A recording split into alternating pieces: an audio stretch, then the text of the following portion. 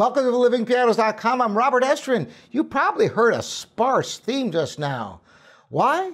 Because I did not use any pedal. The subject of today's video is, what does Chopin sound like without the pedal? First, a little primer about the pedal. And when I talk about the pedal, I'm talking about the one on the right, the damper pedal, the sustain pedal, the one that holds all the notes when you put it down.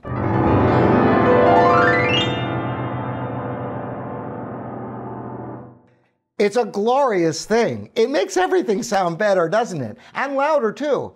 And it helps you to connect what you can't connect with your fingers.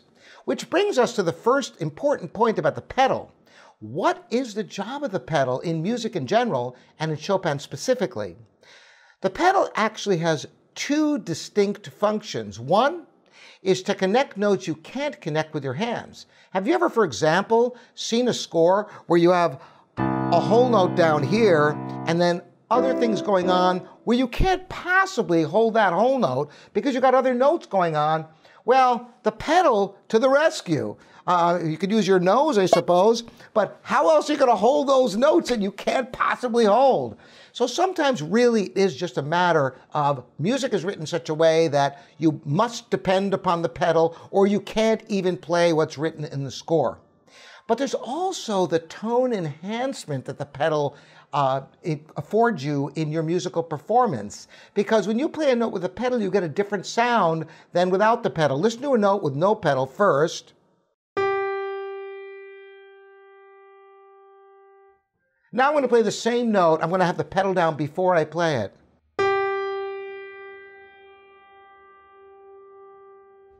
So you see it gets more of an echoey sound because as the dampers lift up all the strings, they are free to vibrate sympathetically, enhancing the tone.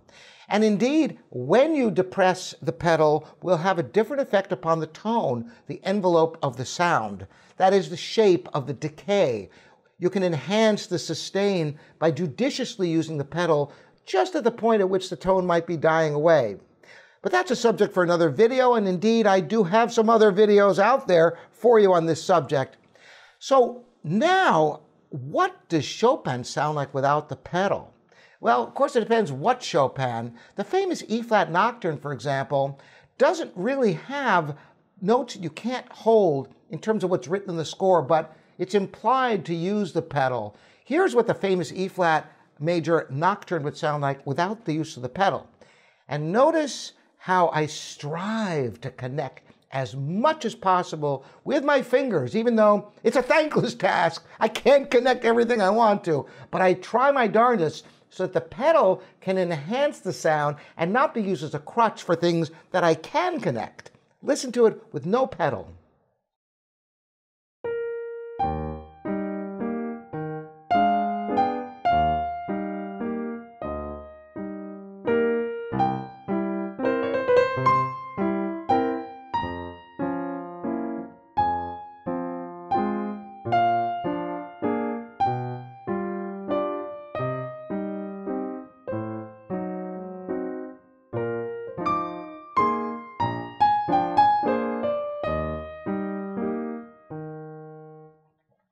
So that's what it sounds like with no pedal.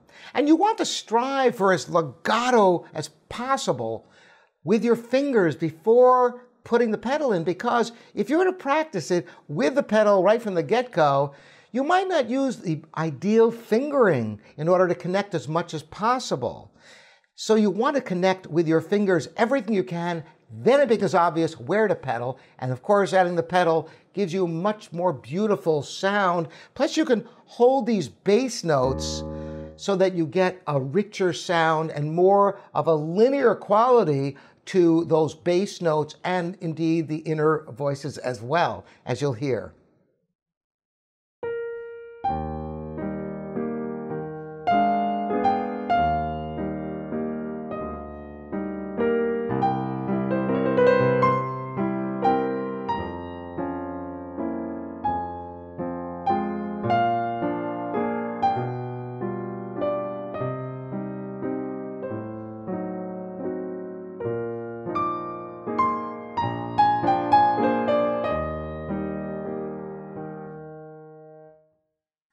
Obviously much more beautiful, and instead of getting the the kind of the vertical chords, you get the sense of the line.